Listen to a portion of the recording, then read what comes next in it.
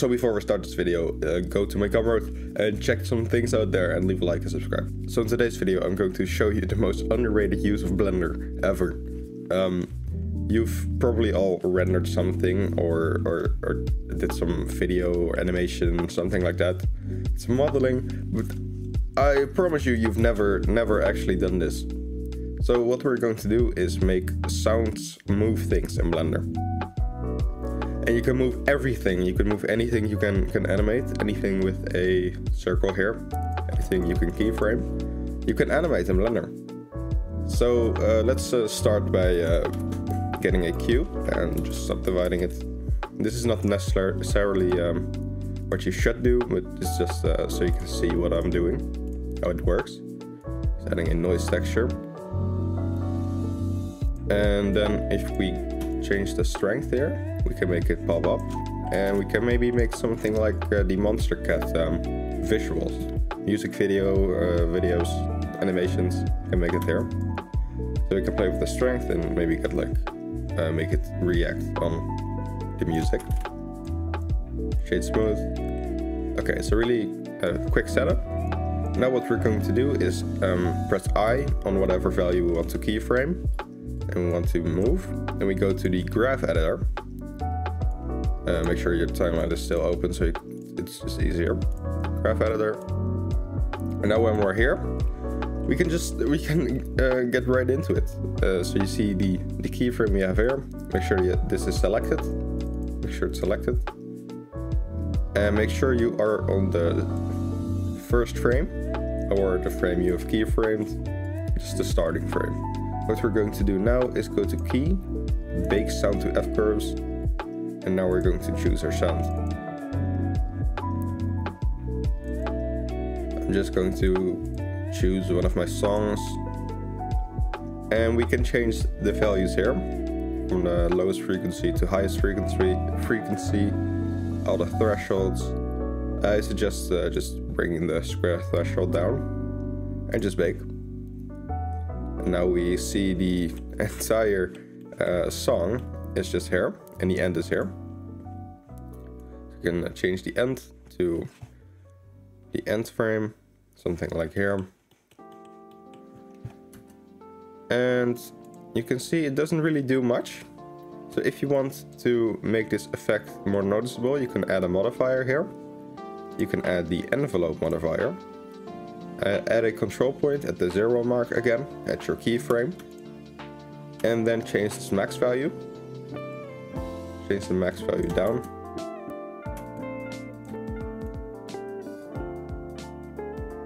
And you can see it's much more defined.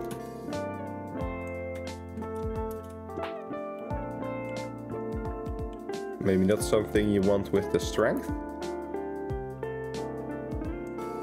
But you can definitely just do it 0.5 or something. It's, you can see it a lot clearer.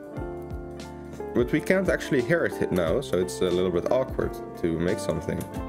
So you're going to add a speaker. I bet you have never added a speaker before. You can actually do that. You can go to the sound tab and open up your sound. Just open up the same sound. I chose this one. This song is on my YouTube somewhere. So now you should be able to hear it. And our object reacted with it. As you can see here.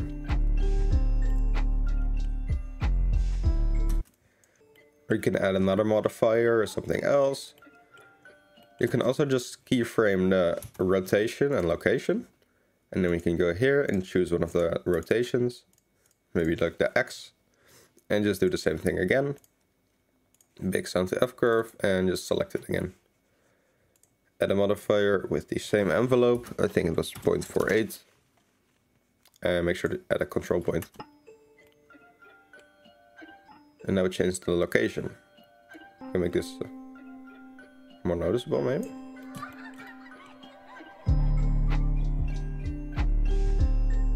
This is just for you to see how it works. I wouldn't actually do this in one of those videos. So something else you can do is just add a new new mesh. And we can make some of those bars that go up according to the values. So we're going to go back to 0 and keyframe the scale on all of them. Maybe just, no, we can keep it like this. Change the Z scale because that's what you want to change according to the value.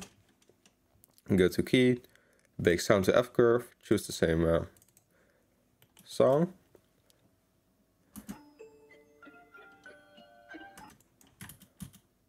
And I forgot to do what I wanted to do. So you can select your song, and here you have the lowest frequency and the highest frequency.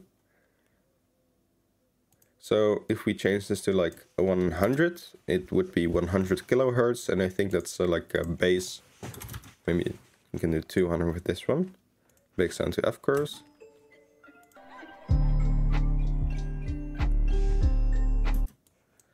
And if we do the same here, Z scale, key. But instead of doing highest frequency 200, the lowest frequency is 200 and highest is like 1000.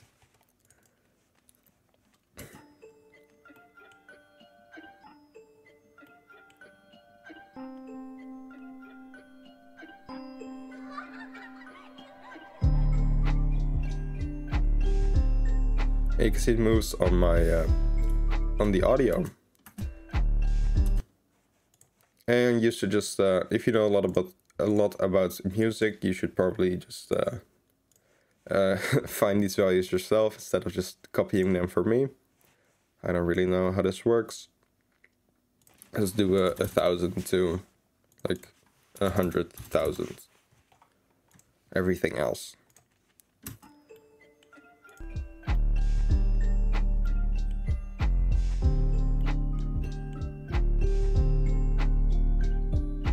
I can see the hi-hats here, or the claps.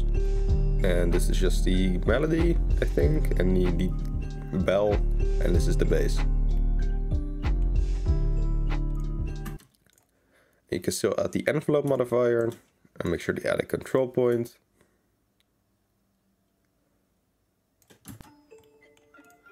Maybe make some more defined than others.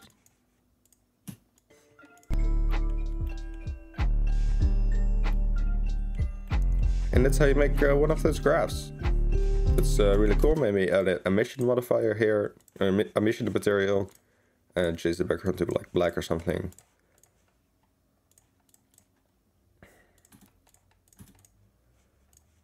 Just doing it really quickly. Make it like that. Add some bloom. Not that much bloom. Make this like green.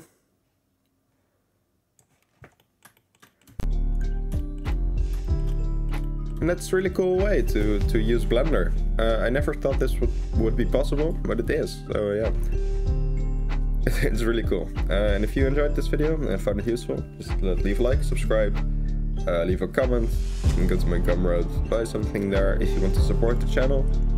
And I will see you in the next one. So have a nice day.